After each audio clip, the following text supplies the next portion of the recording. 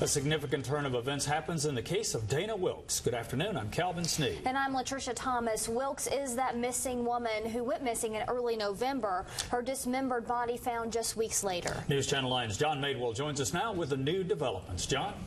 Well, Calvin and Latricia, the change centers around a key witness. It came out in court this morning that witness may have passed away over the weekend, and the witness is none other than Dana Wilkes' husband, Tom Wilkes. Now, we have worked throughout the day and have not been able to confirm his death. Tony Bigoms stands accused of killing Dana Wilkes, decapitating her and cutting off one of her hands. He appeared in court this morning and made no plea. That's because he waived his arraignment. Last month, we spoke with Tom Wilkes in a jailhouse interview. He was there on traffic violations and was also in custody when his wife went missing. Twice during that interview, he mentioned an acquaintance by the name of Tony that he felt was responsible for his wife's brutal death. He made the last phone calls to her phone, and I think he probably tricked her or some kind of way got her to come out because she trusted him.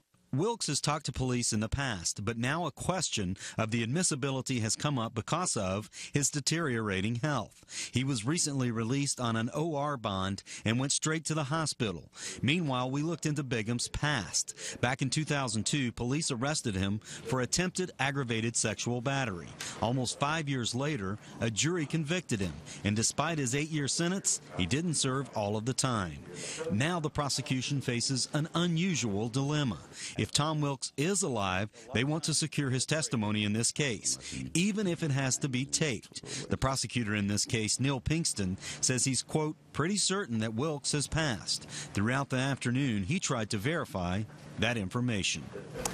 Now, I have a call out to Tom Wilkes' attorney to check out if he has died or not. We will certainly let you know once we find out. Meanwhile, the court appointed Tony Bigoms a public defender. He's due back in court in early April. Calvin? Thanks, John.